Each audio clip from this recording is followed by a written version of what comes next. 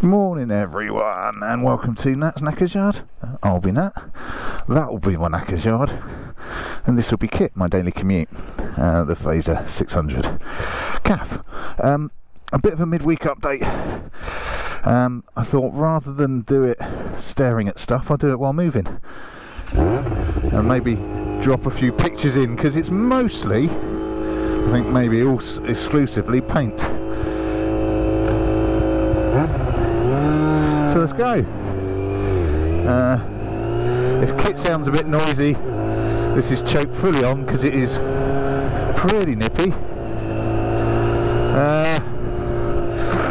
And I'll just hoik it around here and get onto the main road before I start talking too much balls, just so I concentrate, because it is quite cold, a little bit icy, but what I certainly want to be doing is watching out for the old manhole covers that are wet, cold and slippy first thing in the morning. I'm trying to avoid the urge of shouting, because I know that screws up this little cheapy mic that I've got.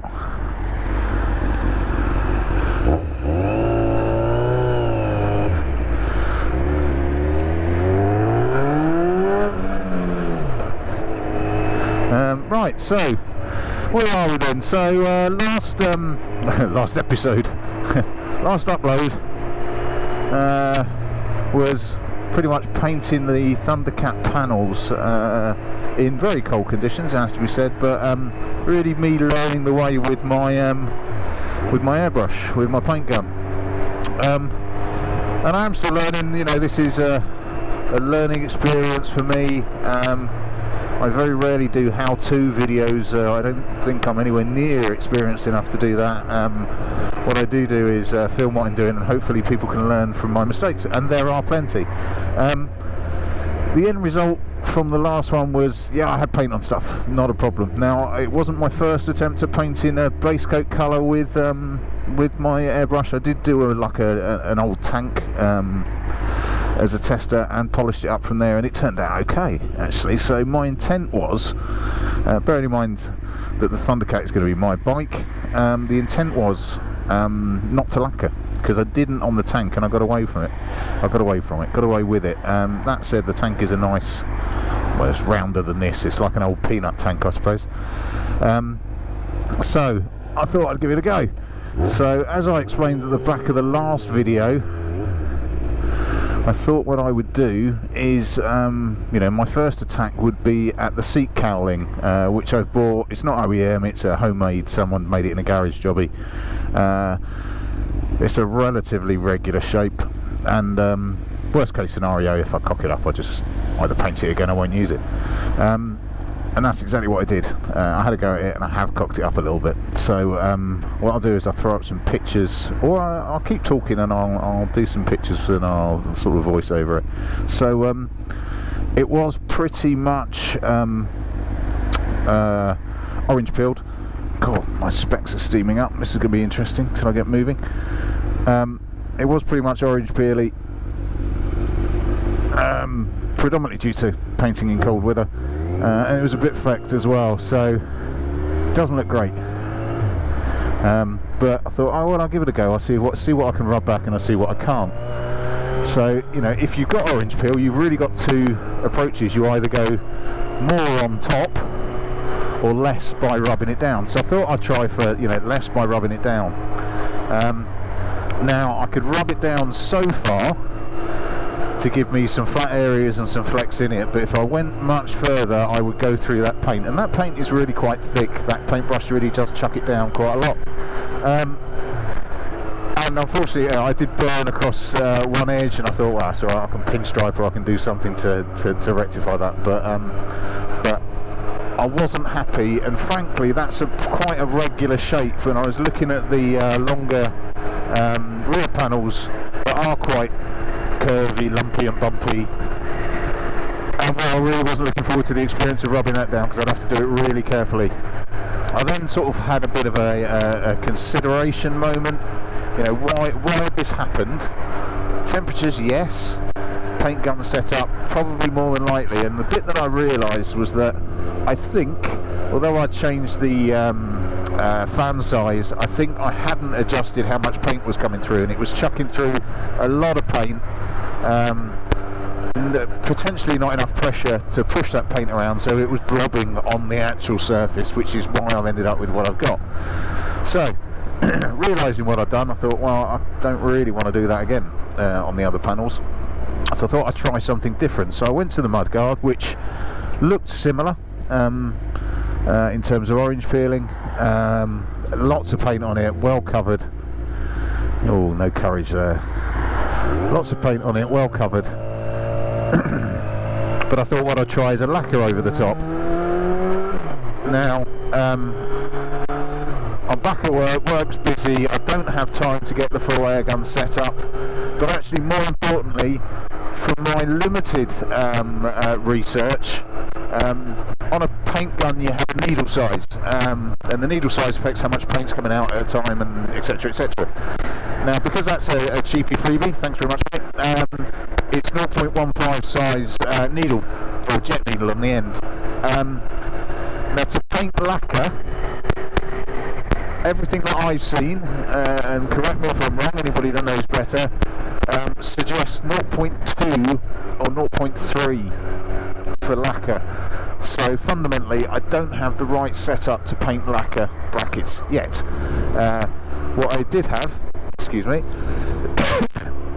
what I did have knocking around was a can of can brush paint, which anybody that's watched this site for a while will know that I love. Can brush clear, which I have previously used as a lacquer. It doesn't say lacquer on the tin, but you know, if you've got a clear spray paint, that's effectively what it is. I've used it before. It goes on beautifully thick, with minimal running if you do it properly. And I thought I'll give that a go. So that's what I've done to the mudguard, and I have put a can brush lacquer layer across it. Now, I did it yesterday, jammed in the back of a tiny cupboard outside, and the weather was pretty shitty, and consequently it's done an okay job, but I've got a few runs to sort out, which don't really, mini runs I suppose, to sort out, which don't really bother me. But you know, I'll chuck up a few pictures, or in fact I've probably already chucked up a few pictures at the bottom whilst I talk through that. So what, next job probably tonight, and I think I'll try and squeeze it into this video, is to try and rub that back, and it's really experimenting. I'm experimenting as to how that looks against the I don't know, naked cowl. I think it's going to be okay. Looking at it, it looks very similar to other stuff that I've base coated, clear coated, and then rubbed down, and got some nice, decent results out of it. Consequently, I've also ordered another couple of tins of can brush clear that should be here by the weekend.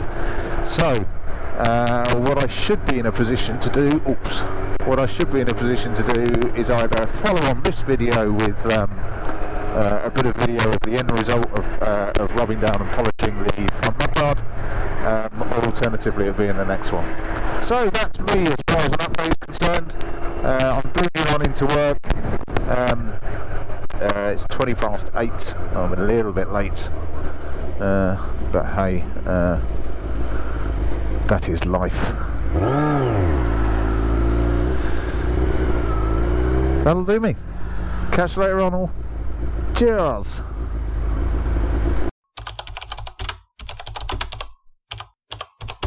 Okay, so we are now back. The moving shots was on the way to work. This is after work. It's about 9:30, knackered. So we've got 2 bits of bodywork that have been through exactly the same process. You see the mudguard there on the left looking pretty damn good. You see the cowling there looking really quite sorry for itself, particularly on the ledge there that I've burnt. So they've both been through the same process. 1200 grit wet, 1200 grit wet. I'll try that again. It has been a long day. 2000, 2500 then compound over the top, and then 2 polishes, 1 Maguire's colour restorer, and then just a turtle wax. And you can see the difference. Now, bearing in mind that, you know, that's my repair down the bottom there. You know, it's looking pretty good.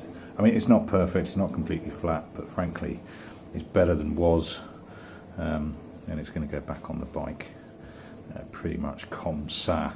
It is still a bit of a recovery option from some dodgy spray painting, but I'm learning. This is how you get better, is by practice. Right, that'll do me for now. I've got a couple of cans of gloss coming for this bad boy. For the rear 2 sections, and I think I might just go for a can of satin black. Strip the polish off that, which is washing up liquid or something similar, and then just bang a couple of coats over the top, and then go for it with the lacquer as well, just to get a bit of a common edge across the lot. And there we go, that's chucked it on. Bike's all covered out the back at the moment, but I think that looks pretty good. I am happy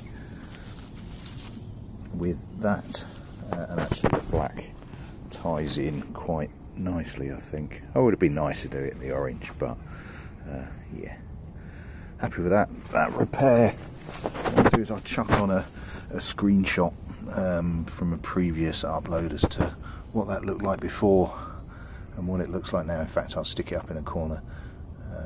Yeah, make a bit of room. There we go. Happy with that. Happy with that. Right, that'll do me for another one. Thanks very much all. Thanks for watching. Thanks for subscribing. Chuck a comment, chuck a like, chuck a can. Cheers all. Ta-da.